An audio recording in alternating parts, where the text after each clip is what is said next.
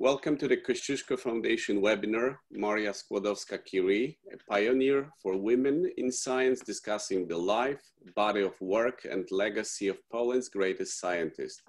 My name is Marek Skulimowski. I'm the president of the Kosciuszko Foundation, and it is my pleasure to welcome and introduce our esteemed speakers who agreed to take part in our today's program. These are Susan Quinn, an award-winning author of biography, Marie Curie, Alive, the book which was translated into 9 languages and was a Los Angeles Times Book Prize finalist, and it was designed as one of the best science tech books of 1995 by Library Journal and was awarded the Grand Prix de Lectrice by Elle magazine. Ms. Quinn has also been contributing author for The Atlantic, the New York Times Magazine, and the Boston Globe Magazine. Professor Maria Siemionow, a world-renowned scientist, microsurgeon. In 2008, Professor Siemionow led a team of surgeons that performed the first near total face transplant in the US at the Cleveland Clinic, which was one of the most complicated operations of its type to date. Professor Siemionow served as Director of Plastic Surgery Research and Head of Microsurgical Training for Cleveland Clinic's Department of Plastic Surgery. She currently serves as Professor and Director of Microsurgery Research at University of Illinois. Professor Keiko Kawashima is a professor of Nagoya Institute of Technology, Japan. She's an executive committee member of the Japanese Society for the 18th Century Studies, a member of several history of science societies in Japan, and the Gender History Association of Japan. Her first publications were devoted to the relation between gender and science, especially in 18th century France. Among her most recent research projects are female scientists in Japan inspired by Maria Sklodowska Curie. The discussion will be moderated by Nobel Prize-winning chemist, the Frank H.T. Rhodes Professor of Humane Letters at Cornell University, Professor Roald Hoffmann. Professor Hoffmann is not only a renowned scientist, but also an accomplished writer and an avid promoter of science and art. He took part in the television course titled The World of Chemistry, shown widely since 1990. In his many essays and 3 books, he connected the worlds of science, poetry, and philosophy. He has also run a monthly cabaret at the Cornelia Street Cafe in Greenwich Village in New York titled Entertaining Science. Professor Hoffmann was born in Zloczów in pre-war Poland, and he's a member of the Kosciuszko Foundation Collegium of Eminent Scientists, and as of 2 weeks, also an honorary trustee of the Kosciuszko Foundation. Congratulations. And my sincere thanks go to Dr. Hanna Chroboczek-Kelkar. It was her initial idea to organize this webinar about Maria Sklodowska Curie. This webinar is being live streamed and recorded and will be posted on the Kosciuszko Foundation's YouTube channel. Professor Hoffmann, the virtual floor is yours. Thank you, Marek. I want to take the opportunity to welcome all of you to this evening. I also hope that you will take the opportunity, or you have, to take a look at the Kosciuszko Foundation website and at the work of this remarkable organization which brings Poland and America together in a number of ways.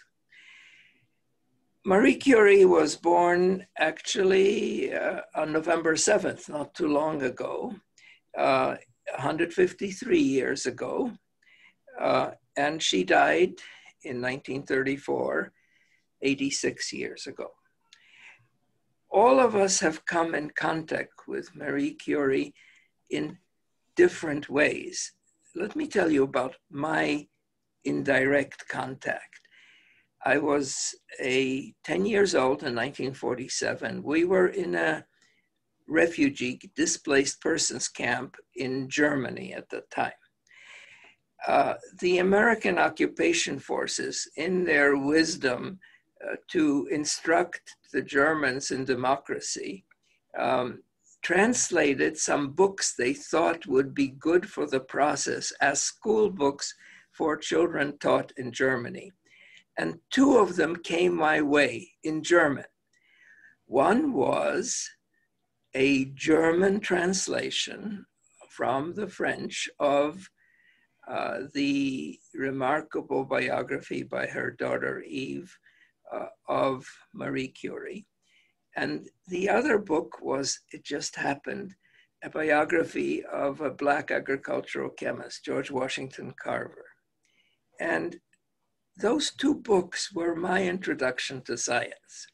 It was very easy to find sympathy, to find a connection to Maria Sklodowska becoming Marie Curie. It was a little harder to do something with George Washington Carver, in part because peanuts and sweet potatoes with which he worked were not part of my experience. I had never seen one of those in Europe. But I came to both of those. And as I read Marie Curie's story, I could not help but be caught by it. And so it has happened to every one of us. We go into that room where Pierre and Marie Curie, in Eve's Lives of the Saints telling of this story, we go in and we watch the glow of the light, and as they have finished extracting some radium from a ton of pitchblende, and we cannot help but be there. And Eve paints that picture. Times have changed, and that is in part why we are together here. Times have changed, but have they? And that's a question which we would like to discuss with you in various ways. Maybe the romance has gone off the radio, though it just happens that I just saw an application of radium in a new application of radium in a medical setting that I could tell you about by, as it happens, a Cornell colleague of mine. Things have changed in other ways, but they also haven't changed. So I'll give you one statistic which set me off, and that is I happen to have been asked to join the Polish Academy of Sciences, PAN. And so I look in the membership to see who of my friends are there. And of the 80 members, current members of the section where I am in, the chemistry and physics section of the Polish Academy of Sciences, of the regular members, among those 80 members, there is not one woman. That is a frightful statistic. Of course, it's what I would have expected in another time and place of Germany and Japan. It's not what I would have expected of Poland. This is not to complain about Poland. Poland has done so well in a number of other ways, but it tells us something about what has changed and what hasn't changed. I can't help but cry still when I reread Eve Curie's story, because it really tugs at the emotions. And I would like us today to remember the memory of this great chemist, both Polish and French, and a world scientist in a number of ways. And I would like us to think about how things have changed. So in order to do this, we've assembled three people who know much more about Marie Curie than I do. And I hope that you will find what they have to say interesting. First, let's hear from Susan Quinn. Susan. Thank you, Dr. Hoffmann.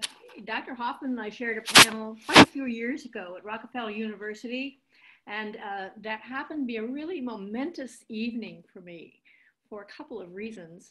One of them was that another person on the panel was the late Oliver Sacks, whom I admire so much, as many of us do. And he talked about his love of chemicals and of chemistry, and about his uncle Tungsten, about whom he wrote a book. So that made the evening special to begin with. But the momentousness had to do with the fact that Eve Curie was in the audience. She was in her 90s by then. She lived to be 103. But she was in her 90s at that time.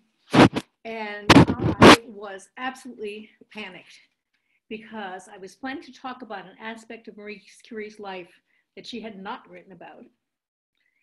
And I wasn't sure what her reaction would be. So when I started on this project, one of my first visits was to Eve Curie. She had an elegant apartment at that time on Sutton Place, and I went there to speak with her and to tell her that I was thinking of writing another biography, to which her response was, "Why do you need to do that?" Because I've written this biography already. And I'm not sure exactly what I said, but something about the fact that that was 50 years ago, and I thought there was new attitudes about women and so on. I don't remember that part. What I do remember is that I asked her, I said, you know, Marie Curie died in 1934, and your book was published in 1937. You must have written that book you did write that book very, very quickly. Was there a reason for that? To which she replied, I was afraid that someone else would do it before me and get it wrong. And that was my clue to what I'd already really believed, which was that there was another version of the story which she hadn't told, a more complicated and probably painful in some ways version. And she had written a biography of a daughter's biography. It's enormously sympathetic and charming, as Dr. Hoffmann said, but she had particular reasons for writing it. And in her book, she wrote only this, a vague kind of reference to some troubles that Marie Curie may have had. She described it as a perfidious campaign against this woman of 44, fragile, worn out by crushing toil, alone and without defense. That was all that was said. But what was this perfidious campaign?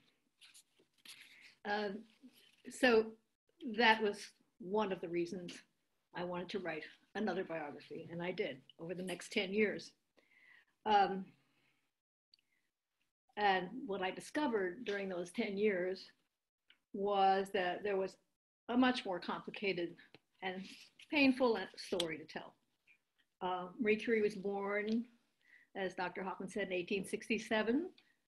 And now I'm going to talk a little about the life, and I'm going to leave the science to the scientists on the panel. So I'm going to talk about her life in general. Born in 1867, she was the youngest of 5 children born to Bronisława and Władysław Sklodowski in Warsaw. There were 4 girls and 1 boy, and they were born into impoverished nobility. They came from a landed gentry that had really suffered tremendously during the 19th century because of the brutal Russian repression of Polish nation. So these people in Maria's family had participated in these uprisings and suffered from them. He had a grandfather who had been exiled to Siberia, in fact, and had walked all the way back to Warsaw on foot. So she was born, we're talking a little bit tonight about the fact that this is also the 100th anniversary of women's getting the vote, and how did Maria Sklodowska's life fit into sort of the question of women in politics. And she was born into a really political world, and her parents were deeply connected to the Polish cause. They were Polish patriots. who had had their circumstances really diminished by the oppressive regime of the czars. Her mother taught in a school where Polish was spoken secretly, and when the Russian inspectors came, everybody switched to Russian. And Maria, because she was very bright, was often called on when the Russian inspector came to go to the board and present in Russian. And she remembers that as wanting to run away and hide. But she also wrote in an early memory that she wanted to raise her little arms as a cat its paws and scratch. So she was a person who felt things strongly and who had a lot of deep indignation about the wrongs of the world from early childhood. At her home, there was a tragedy unfolding. Her mother had contracted TB, and when Maria was about 8, I think, or 9, the mother went off with the oldest sister, Zosha, to the countryside where she was hopefully going to recover. She went to the south of France, and I think to Germany at one point, to spas, and nothing worked. So finally she came back to Poland, to Warsaw, to the family. And by that time, because the father had lost several jobs because he didn't conform very well to the Russian regime, they had a lot of students boarding in their house. It was quite crowded with students, and who were also in the school. And so as a result, typhus developed. And a lot of the children got sick, including the oldest sister, Zosha, and she died. And then within a few months, actually, I think of that, Maria's mother died. So Maria lost her mother at 10, and it was a deep loss for her. And others in the family described her as being the one who was the most affected by it. Very much sort of sitting in a corner and kind of immobilized, very, very sad. But she also got the message from her mother, a strong message to be a good student. And she was a superb student, and that was her coping mechanism, I suppose we'd say now. Nothing could replace her mother, but her father was a very loving man in his own way, and passionate about Polish language. He would scold the children if they spoke Polish incorrectly, and passionate about the Polish poets, the patriotic poets of Poland. And Maria and the other children remember sitting around and listening to him read aloud the poetry of Poland. And he was also a positivist. And that was a philosophy that one followed the science. Sound familiar? And he believed in following the science. He believed in rational solutions to things. And later, when Marie would rely on this view when she was faced by very irrational hatred in France. And I'll talk about that in a little bit. So there was no university in Poland for women, nowhere they could go. But they could go to Russia, or they could go to Paris. Those were the choices. And both Maria and Bronia were very ambitious and very bright, and they wanted this further education. Joseph, the only son, was able to go to university in Poland, but the girls couldn't. So after a time of some really awful jobs being a kind of babysitter for people, Marie and Bronia struck up an agreement that one of them would go to Paris, the other one would go to work as a governess and support the first, and then after a couple of years, the second one would come. And that's what they did, amazingly. And Bronia was older, so she went first. And Maria took a job in a kind of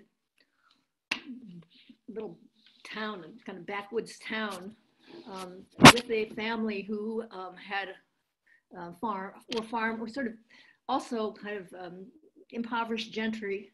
I actually went and visited this house in a place called Chuki.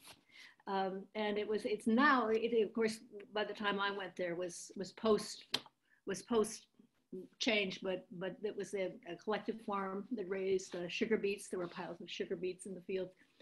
And the house was very run down. I had this fantasy, still do, that someone should make it into a museum.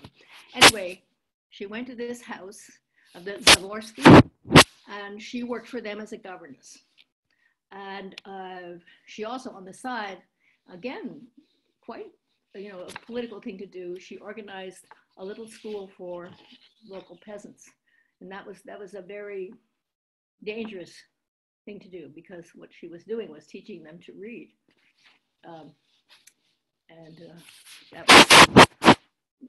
That was trouble, as we know.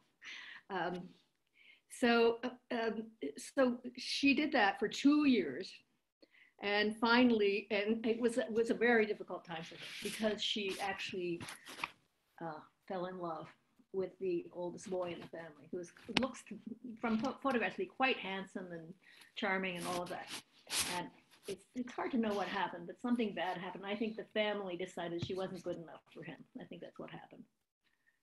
And she stayed on at that house after that, which must have been really miserable.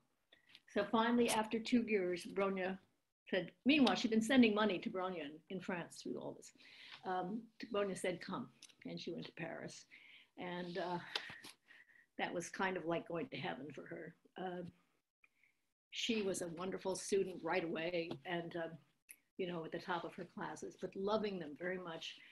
At first, she lived with Bronya and her husband. Her husband was a Polish patriot revolutionary, really, who couldn't even go back to Poland. And they had a very social house with people in it all the time, and Maria couldn't study, enough, and that's all she wanted. So she moved to a 6th floor, tiny little apartment in one of those houses near the Sorbonne. She lived in several like this. It was freezing cold, and I think she had to climb 6 flights to get to it, but she wrote a poem about how happy she was there. So for her, it was great. And she had decided she wasn't going to have a love relationship after that. But then a Polish physicist who knew her, ironically, from her time as a governess, was now in Paris and knew Marie Curie. And she was trying to work on her doctoral thesis and didn't have a space to do it in. So he thought that Marie Curie, who wasn't at the Sorbonne, it wasn't at the elite school, he was at the École de Physique et Chimie, which is more of an engineering school. Anyway, he had a lab, and this Polish physicist thought he might have lab space. He may also have thought that there might be a romantic connection, but neither of them was interested. Pierre had forsworn love forever. I'm not sure exactly why, but anyway, he had them over, and she was immediately attracted. And she wrote that he was slow and deliberate in speech, and he had a smile that was at once grave and youthful. And she wrote to a friend in Poland, a surprising kinship developed between them. And she felt torn. She felt disloyal to Poland. Bronya had gone back and founded a TB sanatorium, very much, of course, connected to her mother's TB and so on, a beautiful TB sanatorium in the south of Poland, Zakopane. And she had every intention of going back and teaching and, carrying on in the Polish cause. And she explained to her a friend, she said she felt great sorrow about having to stay in Paris, but she said, what can I do? Fate has made us deeply attached to each other, and we cannot endure the idea of separating. So at that moment, a great love and a great partnership was born. And as I said, I'm going to leave it to others to talk about the science, but I just want to say that it was a tremendous scientific partnership too, because Pierre had developed these very delicate measuring instruments, which were absolutely critical to Marie's discovering that radioactivity, measuring pitch blende and these other elements and discovering that they were losing weight. And that was definitely, Pierre's contribution was really important. The first discovery was of polonium, which they named polonium after Poland, of course. The second was radium.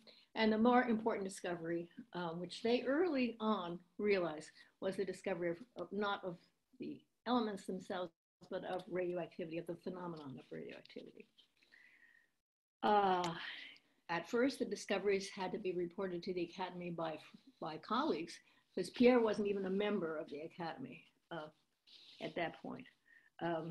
But in 1903, the discoveries caught the attention of the Swedish Academy, and they were offered the Nobel Prize in chemistry along with Henri Becquerel. I have to go back. They who were offered was Pierre Curie and Henri Becquerel, and not Marie Curie. So in the beginning, the French scientists who actually proposed this, and some of them had worked with Marie Curie, one had been her kind of advisor, didn't think to include her in the nomination. But fortunately, there was one Swedish scientist who was her advocate, and that was Gustav Mittag-Leffler. But the other person who was her advocate was Pierre. And he wrote, if I'm going to receive the Nobel Prize, you must include Marie. He said, quote, wouldn't it be more satisfactory from an artistic point of view to have us both? So the three of them won the Nobel Prize in physics in chemistry in 1903. And it created a sensation in France. It was romance in a laboratory headlines everywhere, and all these stories about them, endless stories about them, many of them made up. They interviewed their cat, and they interviewed every Tom, Dick, and Harry. And Marie and Pierre were miserable about it because they'd lost their privacy. And it did definitely put the Nobel Prize on the map. It was the one event that really made the Nobel Prize what it became and what it is now. So then, within 3 years, tragedy struck. Pierre Curie was walking on a rainy day. He was walking actually to the Institute, and he had some work to do there, and there was heavy traffic. He was preoccupied. He was often preoccupied. He stepped in front of a wagon led by horses, and the horses, he tried to push against the horses. He fell down, and the back wheel of the wagon ran over his skull, and he was killed instantly. Marie's grief was enormous, and it took the form, among other things, that her way of comforting herself was to continue to write to him. And so her diary entries are all about Pierre and you're not being there, and the flowers were there and you weren't there, and her regrets about the last words she said to him as he went off, that she didn't say, I love you. They're very, very moving letters to him. And there is a picture of her from that period, which is, she looks so depressed. And the children who were there with her look so sad. And Pierre's brother Jacques, who was a wonderful man, wrote to her and said, really, Marie, you must, get hold of yourself. Think if only for the children, nothing else. So then what happened was that Pierre's best friend in the world was Paul Langevin. And he was an important scientist in his own right. How am I doing on time? Okay, 2 minutes? Okay, all right, so we're going to go back now to the story I began with. What happened was that Marie Curie had an affair with Paul Langevin. And it was so natural because Paul Langevin was very unhappy in his marriage, and he confided in Marie. And Marie confided in him about Pierre and about her loss. And they wound up taking a little apartment in Paris together and exchanging love letters, which Paul Langevin wife got hold of, went to the papers, created a huge scandal, and it was a vicious attack by a right-wing press that is very familiar to us right now. It's so similar, all kinds of lies and distortions. There were a bunch of duels fought, believe it or not, including one between Paul Langevin and the publisher of the letters. Nobody died, but the cost to Marie Curie was enormous. And around this, not long after this all happened, in 1911, the Nobel Committee decided they wanted to give Marie Curie a second Nobel Prize, this time in physics. And at the last minute, she got a letter from them saying, we would like you to put off coming to accept the Nobel Prize because we think it would embarrass the king if he has to hand you the Nobel Prize, given what's happened with the scandal in France. This is the part of the story that Eve never wrote about. So when I saw Eve in the audience that night, and I was planning to talk about this, my husband happened to be there, fortunately. I went to him and I said, what should I do? I have this whole talk planned and I know, this is probably she's not going to be happy with it. He said, go ahead and give the talk you were going to give. It turned out in the end that she came up to me afterwards and said, I like what you said, which was a tremendous, really, really, really happy moment for me. I'll just say one last thing about the effect of the scandal and the aftermath. I think that it caused Marie to, as she said at the time when she was attacked as being a foreign woman, a Pole who should go back to where she came from. A lot of xenophobia. She responded, I am French. Pierre is French. My children, my daughters are French. And she felt that. She felt very Polish, but also she felt French. And she was deeply wounded by this. So when World War I came along, she made this amazing contribution of the X-ray mobiles, which she really invented, put together a car that go right to the front and X-ray soldiers right at the front. And it was a tremendous life-saving idea, which were multiplied, and she and her daughter Irene did them together. So I think that was a result, part of the pain of the scandal and the aftermath, that she chose to do that. When she died in 1934, many people believed, and still do, that her illness was caused mostly by her work in the lab with radium. But some people have looked at this closely. The exposure to X-rays during World War I may have been more damaging than actually the exposure in the lab. So in the end, it all came together in a certain way. And I think I should end there because my time is up, but I'm happy to answer other questions afterward. That story is worth telling every time. So thank you, Susan. And the special resonances to our time. So the calumnies may not come as quickly in those days, but their effect was similar psychologically as it is on people who are subjected to vilification through various social media. Maria, maybe you could tell us your story now. Sure. Well, first of all, I want to thank you, Kościuszko Foundation, and the organizers. I think it is a great idea to remind again and again and again how great, unusual, special was Maria Sklodowska Curie. As a scientist and physician, surgeon, I'm very encouraged to go back to books which over years have been written, as well as to the movies which we have recently seen, just kind to believe that what she did really happened, because it's almost amazing how many achievements she has.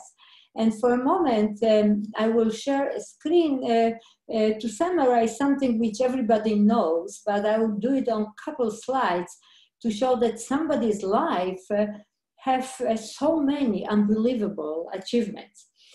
And I will just show this story. So, I would like just to start with,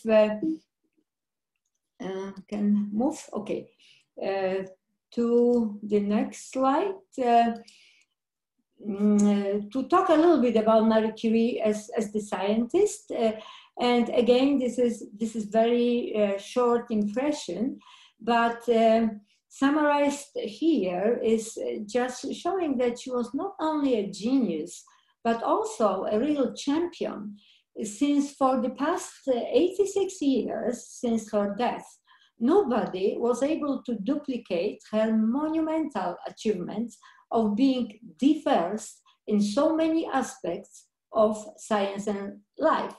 So just to present few, Marie Curie was the first woman ever to be awarded Nobel Prize in 1993, the first woman ever to be awarded 2 Nobel Prizes, 1903 and 1911, first and the only woman until today to receive Nobel Prize in 2 different fields of science, physics and chemistry. She also was the first female ever to become a professor at the University of Paris in 1906. Some people call the University Sorbonne. There is a little bit of misinformation. However, definitely there was the University of Paris.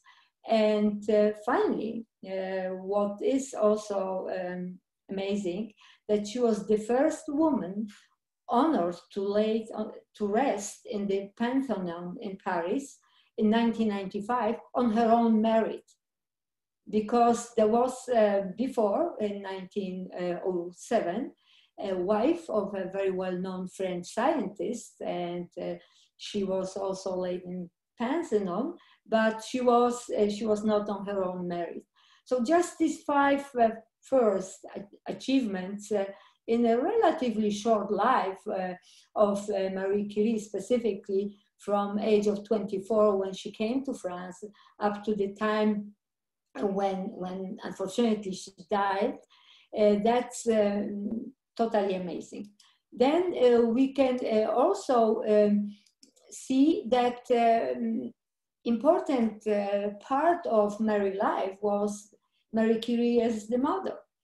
And Marie Curie as the mother was inspiring, of course, her daughter, who was Irene, who was working with her and who was just from the very young age devoted both to the mother and to the science, but also she inspired her son-in-law, so who received also a Nobel Prize with Irene in 1939.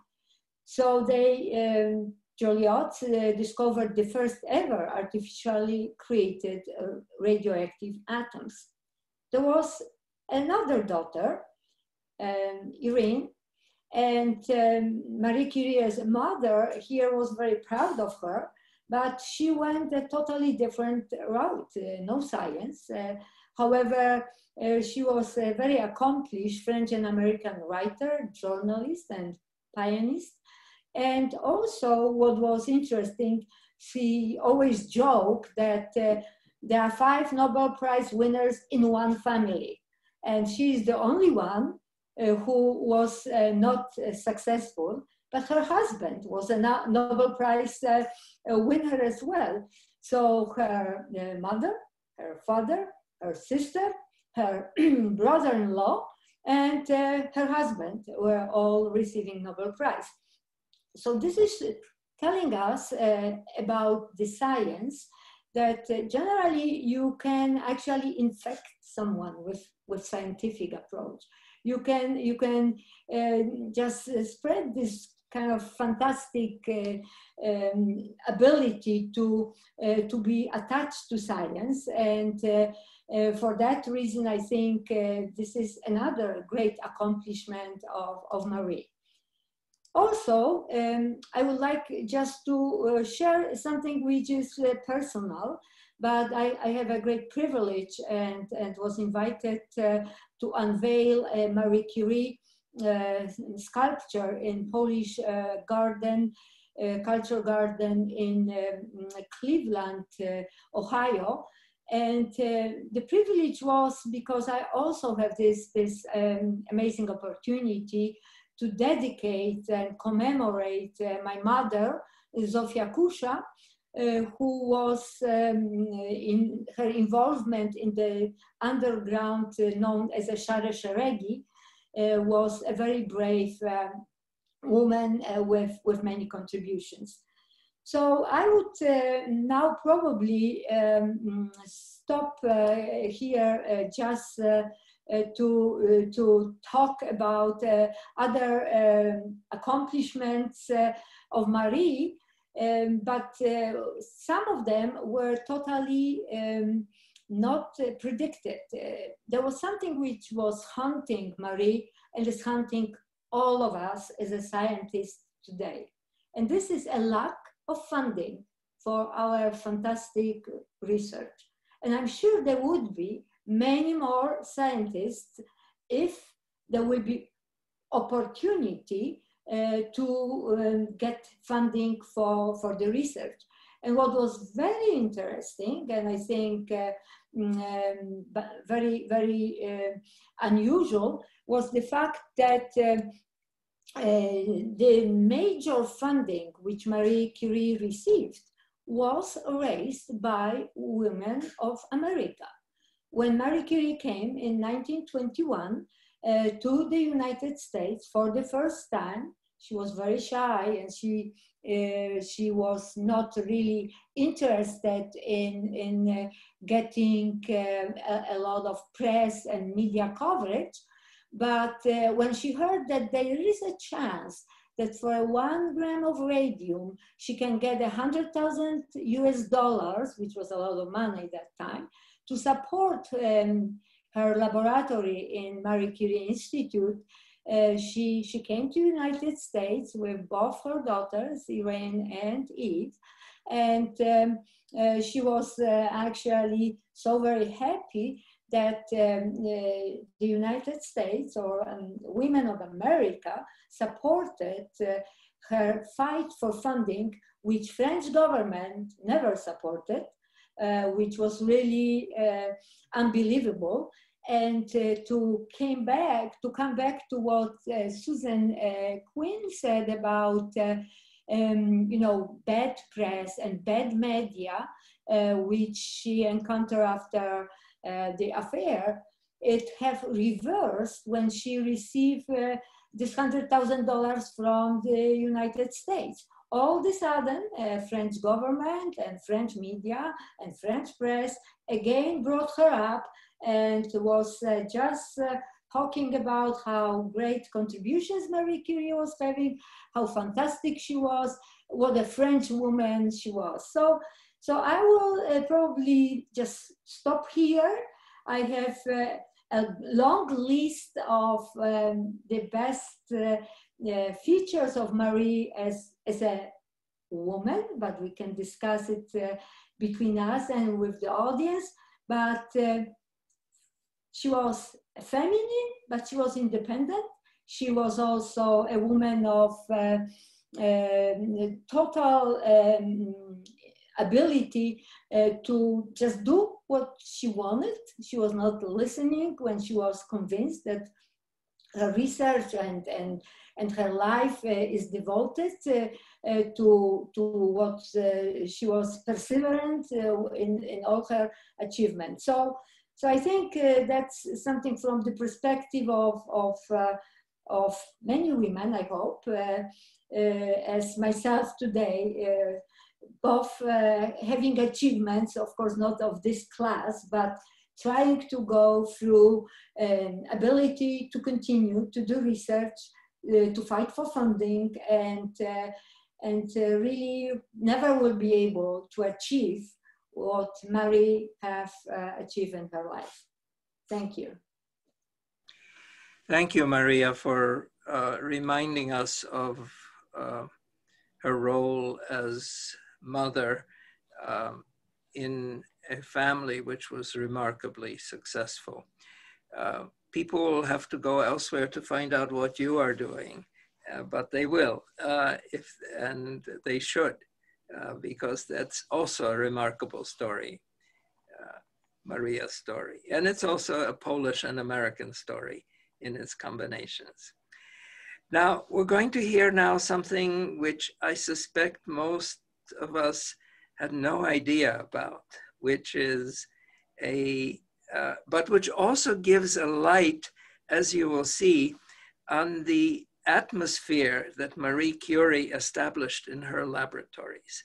And this is the story of Marie Curie and also of her daughter and son-in-law and their Japanese co-workers. Keiko Kawashima, please tell us that story.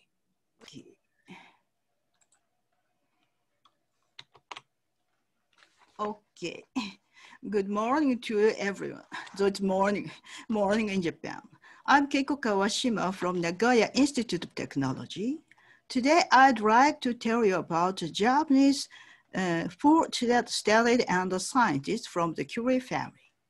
These Japanese are likely unknown neither in the United States nor Poland, and their lives and careers show you what value Marie Curie had for Japan in the first part of the 20th century.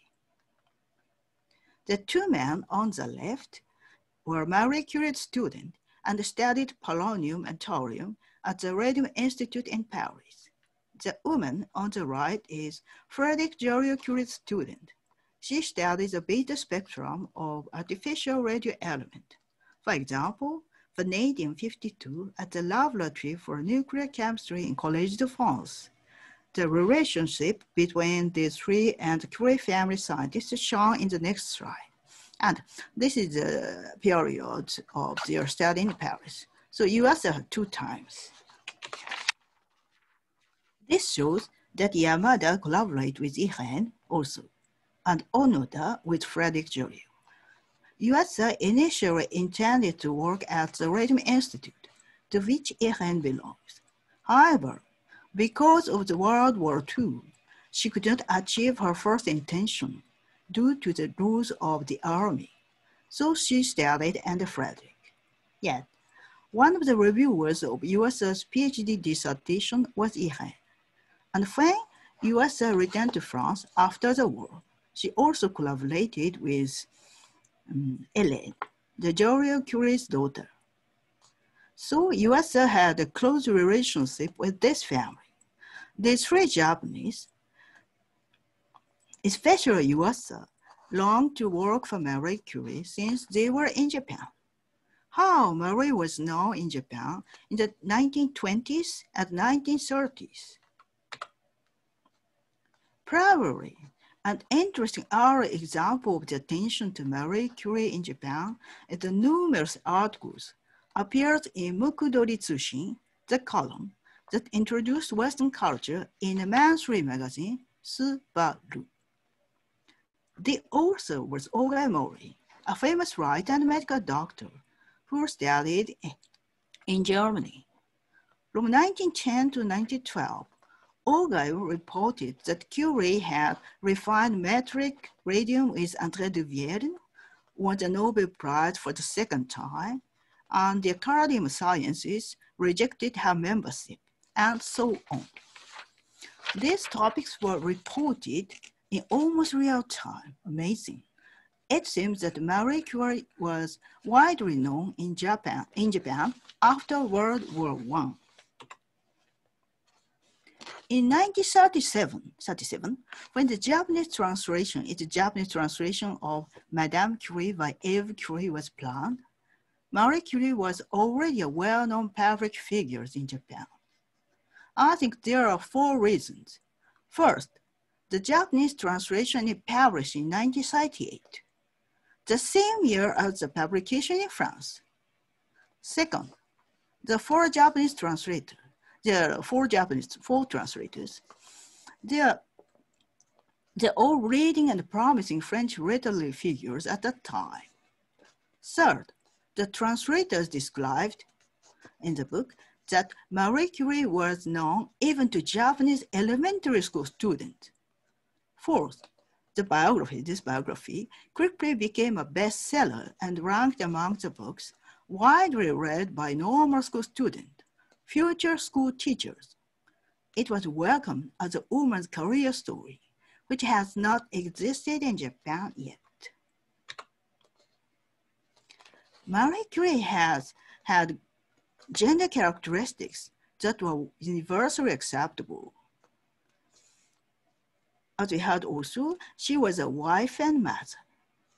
We should remember the famous speech of Warren Harding, the 29th President of the United States. According to Eve's biography, when Marie visited the country for the first time in 1921, the President addressed himself cordially to the noble creature, the devoted wife and loving mother, who, aside from her crushing toil, had fulfilled all the duties of womanhood. He said like this. Moreover, she preferred a simple way of life. She detested luxury. It was easy to present a saintly image of her. It is an ideal female image. This aspect was also welcomed in Japan, and the simple lifestyle appealed to Japanese sensibility. Marie Curie was praised, especially by school teachers. Marie Curie's fame in Japan. First, in Japan, as Marie Curie became famous after World War I, that is, it is after Pierre's death. She was not viewed as a husband's assistant, unlike in France. In Japan, she was always seen as an independent scientist. The second, Marie Curie was a good example of studying hard will lead to social success. It is an ideal model for modern Japan. Another feature of Marie Curie's fame in Japan is modern Japan has an affinity with Marie Curie. She is Polish in origin and a passionate patriot who wanted Poland independence. And she studied hard and succeeded. She became the glory of Poland. This story moved Japanese so much because they, Japanese, forced to open the country in the 19th century, were always afraid of being a colony of Western big countries. In fact, the surrounding Asian countries were already colonized.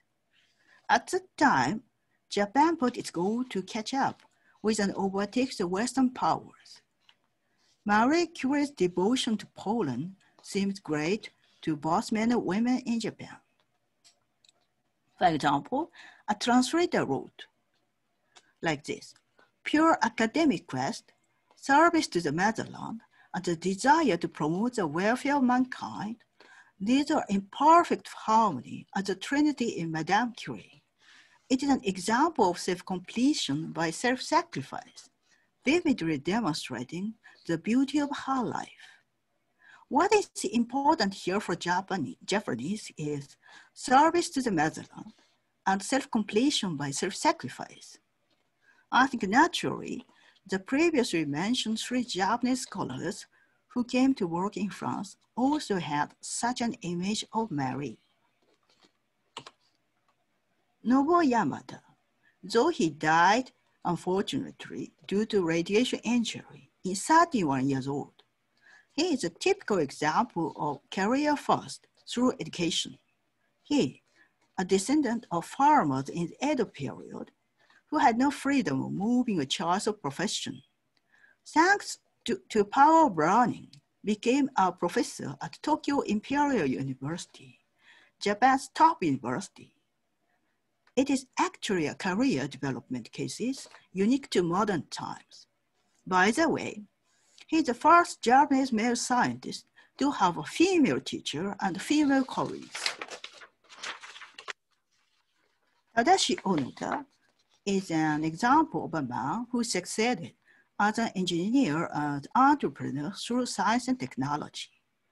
With his European mentors connections, he had worked with the Curies and Max Bodenstein, He visited factories in Europe, and through these factory tours, he gained knowledge about die casting. He established a company in Japan and improved the science and technology of the field in Japan. But Toshiko Yuasa, unlike them, is a symbol of attention. Question of women and science in modern Japan.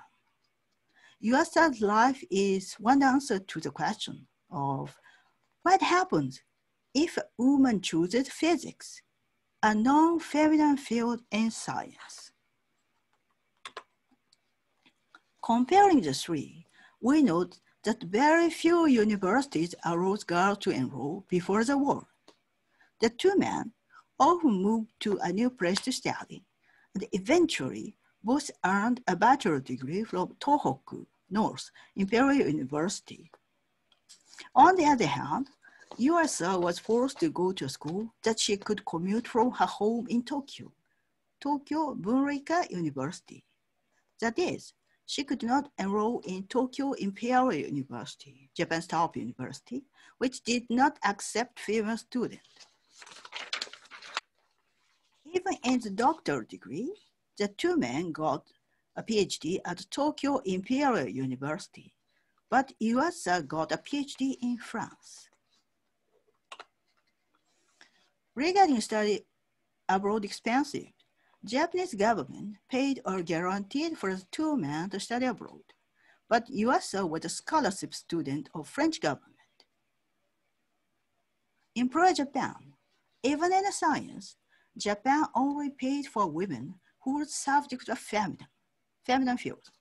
For example, such as gynecology, hygiene, nutrition, etc., to study abroad.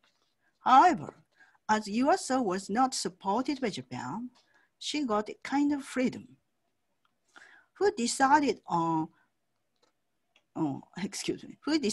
France and the Radium Institute in these three cases? As for two men, it was not themselves, but it was their teacher or their school. In contrast to their cases, Yuasa, moved by Maria Curie's article on artificial radioactivity, made the decision to go to France for herself. Of course, such freedom was not unrelated with her isolation in Japan. In fact, the careers of these scientists after they returned to Japan were also different. The two men attained high-level position in Japan without any obstacles. However, a similar road could not be open to Yuasa in Japan. Eventually, she relied on Frédéric Joliot to return to France and end her life in Paris as a researcher at the French National Center for Scientific Research. Yuasa is the Japanese first female physicist and the first Japanese contributor to the brain drain after World War II. It is French money and French culture that cultivated the nuclear scientist Toshiko Yuasa. Due to these career differences, Yuasa, who did not know Marie Curie directly, became the scientist most influenced by the Curie family spirit like this. She took note of Frédéric Joliot's words as, in the laboratory, there is no hierarchy. Everyone is part of one family. When someone wants to do research in a certain direction, no one can prevent him or her from doing it, not even the director. Yuasa herself described it as, in this laboratory, that is in his laboratory, the research itself grows like living thing. And gender and nationality didn't matter here. This is, I think, just a wonderful tribute to Marie Curie's laboratory tradition, in which, in Radium Institute, when she was director, a considerable number of women and foreigners worked not as simple assistants, but as equal members. Toshiko Yuasa has been called a Japanese Madame Curie and became a role model for Japanese women aiming for science. Since 2013, her alma mater, Ochanomizu University, has offered the Toshiko Yuasa Memorial Scholarship Fund for special researchers. in memory of her contribution to science and French-Japanese relations, and to encourage international activities of young female scientists today. This is an example that the spirit of Marie Curie had been passed down to Japan. I think it's a good example. So thank you for your attention. Thank you. And that was, I think, news to most of us. We just didn't know about these people and their career paths. And there is much more in Keiko's writing. There is a very interesting story of Yaesu working as a Japanese national, an ally of the Germans, during World War II in the laboratory of Joliot-Curie, which was active in that period, even though they were active in the resistance. And then Yaesu gets caught at the end of World War II as an, in a sense, enemy alien in Paris and has to get back to Japan, which Keiko tells her story. It's a very interesting one. It involves taking a railroad through Siberia at one point.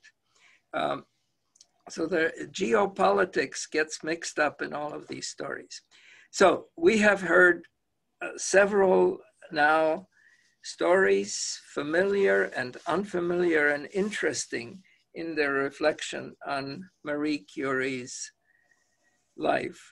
What was mentioned somewhere along the way is it is the 100th anniversary of the ratification of the 19th Amendment to the US Constitution, when the last state signified its assent. And that amendment, it forbade the states to make any regulations to prevent women from voting. Women could not vote in a number of European countries till substantially later than that time. It is interesting to reflect in view of the great successes of Marie Curie on what has changed. What has clearly not changed is that she remains an aspirational motivation for every young woman in the world who wants to become a scientist, but also for young men like me in Germany. That's what I said at the outfit. But this story is unique and it's aspirational.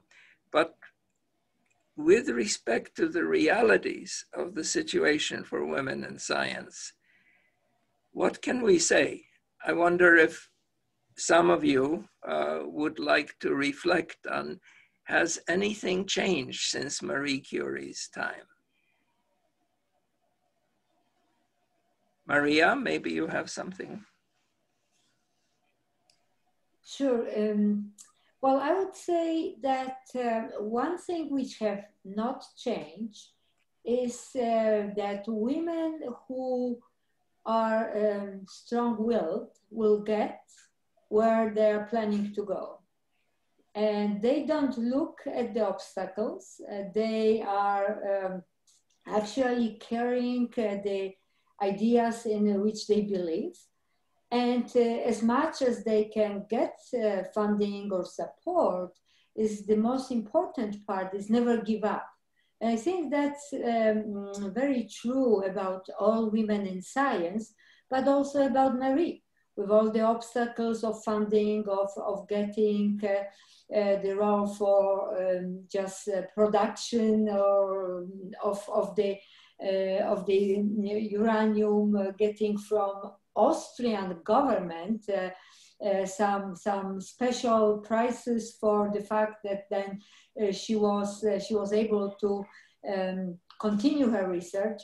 We have seen both in the books as well as in the movies that the laboratories were not so highly tech equipped. Many things were just done manually. And you know, honestly, nowadays, of course, we have MRIs, we have CT scans, we have all these fantastic machines. But when it comes to the lab, it's your hands, your brain, and yourself who is moving things forward. And I think this has not changed.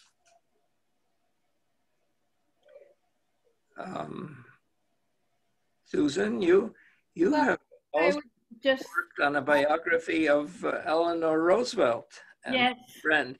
So when I think of an inspirational woman, for my age, Eleanor Roosevelt was it also, but very different, but also got things done in her way. She did. She did. She was a much more sort of out there fighting, you know, in a way that Marie did that too. But I just would point out that Marie dealt with a lot of rejection as well as success. For instance, in 1911, she was nominated to join the Academy of Science, and was rejected. And it took another 51 years for the French Academy to accept a woman. And that woman was someone, and this is the positive part of it, Marguerite Perret from Marie Curie's lab, who discovered francium. And she was the first woman to be admitted to the Academy of Science as a scientist, as not a physician. So, you know, there were some, Marie was very determined and often very successful, but she also faced numerous rejections. And I think that still happens. Yes. And as you were pointing out, Dr. Hoffmann, there's not a single woman chemist in the Polish Academy, which is surprising. Yes, that is surprising.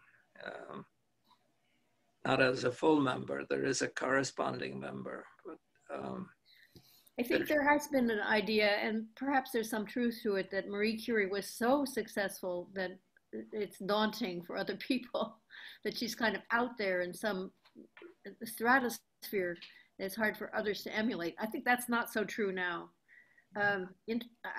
Interestingly, I went to the dermatologist today and had some stuff done, and she told me that Marie Curie had been her inspiration. And so I think it's not just in science, you know, in fact, she was my inspiration, and I wound up being a writer. Right. So she was inspiring to many of us. Yes.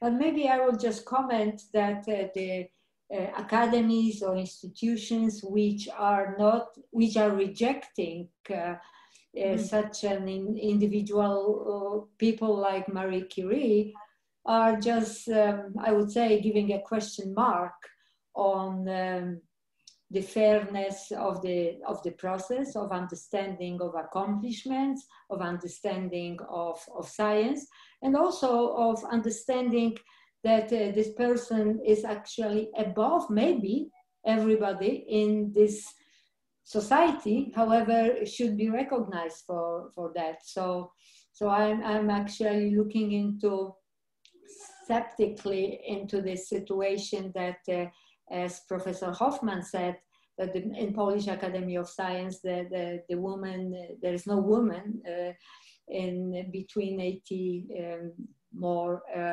participants. And I would say that that's today, we are in 21st century and have not changed. So sometimes maybe people just don't deserve that people of Curie caliber will be a part of the institutions which are not mature enough to accept them.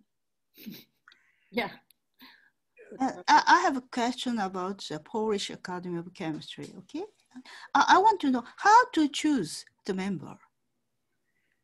Oh, it's Keiko. It's like all academies. It looks like the main reason for their existence is to choose members. Yes, because art for the Academy of Science at Paris, the selection, how to select, the selection way is changed. At the time of Marie Curie or Ellen Curie, we should be candidate and we should fail a campaign themselves. But now it changed. So there is some female scientists. Look, I think it's important the selectical way or selection way, how to select or who vote, or it depends on the women's rate. Yes. Well, in Marie Curie's time, you had to mount a campaign and you had to get all kinds of allies to vote for you, and it was it's very political. That may have changed. I don't know. Yes, Rod, your female student are got. Yes, Odile Eisenstein. Odile said to me the selection way is changed. Now we should not be candidate. Academy selected some. Yes, that's right. They have a selection procedure that is a little more rational, but these things remain still quite arcane and encumbered by long processes. But there is no question in the United States, at least, that the number of women in science has increased in recent times. It's a phenomenon of the last 25 years. Now, I know in chemistry, the number of PhDs hovered between 10 and 15% for almost a century. And then now it has shot up to 35 to 39% at the PhD level. At full professor appointment level, there is still a problem. There seem to be barriers to advancing in the profession, but in terms of entering the profession at the highest level, at the PhD, this has now become accessible. So it is only a question of time. And on hiring, we can see positive movement to introduce more women into science departments in general. In science departments where the more biological you get, the more women there have been traditionally. But now we're talking about the physical sciences and mathematics. Role models matter. Now I have...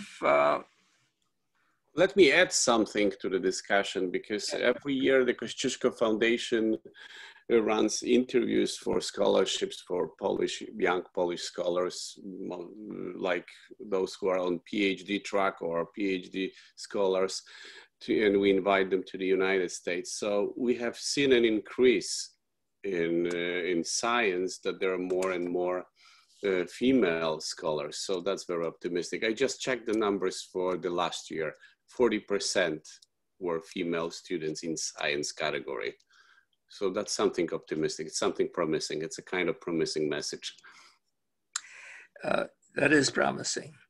I got a question on the questions and answers. Let me introduce it because I will read the question, because it'll also open up the possibility for other people who are in the webinar to ask questions. I know that the people who are seeing us on YouTube don't have that possibility. But what I have is a message from Hanna Markowski, who writes, the academic system, especially in the sciences, doesn't always support female graduate students having children during their time as graduate students. And say a postdoc is a great time to have a child.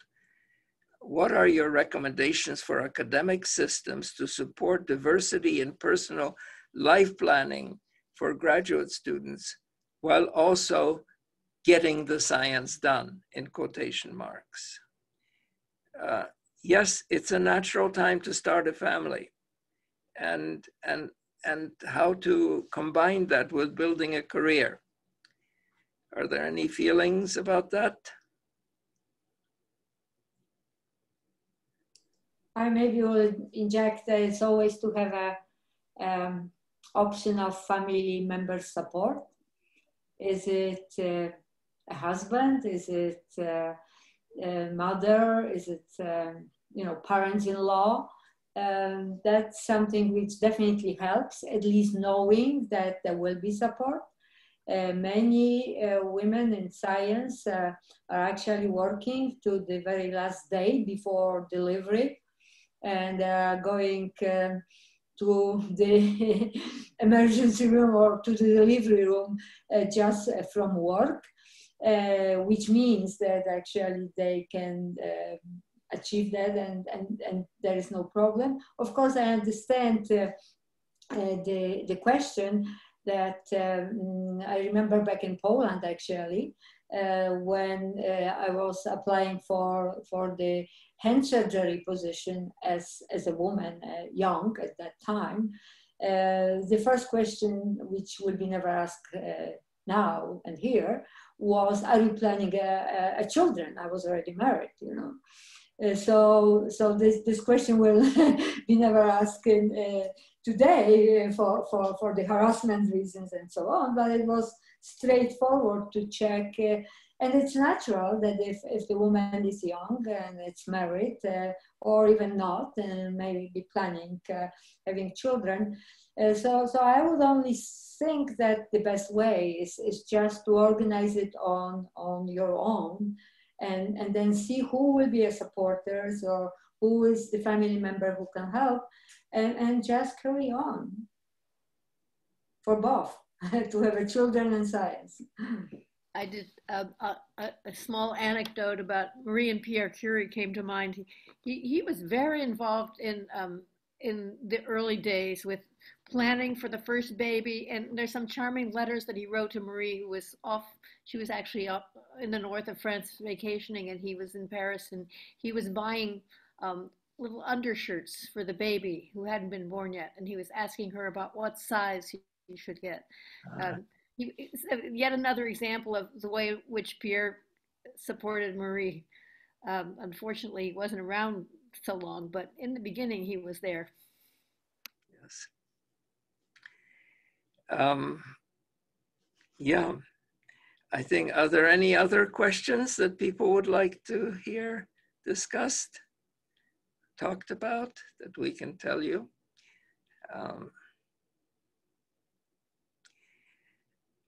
I think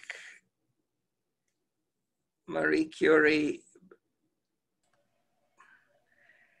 what I can say, I think she has enriched our lives. Just her being there and what she has accomplished. And it's very good, Maria, that you put those firsts up there. I think these are, together with the life that Susan has told, in especially the beginnings of the sisters taking turns, and of the schools that they began. These are all such encouraging things. We can find parallels. And there is a way through for any woman, any man, to reach to absolutely every level. And then, having reached that level, to establish in a laboratory a feeling for people and science, as that quotation that Keiko has given showed. Those seem like small things, but not every laboratory had that. And there was something special. I think that Marie Curie brought to France, to Poland, and to her family, and to the world.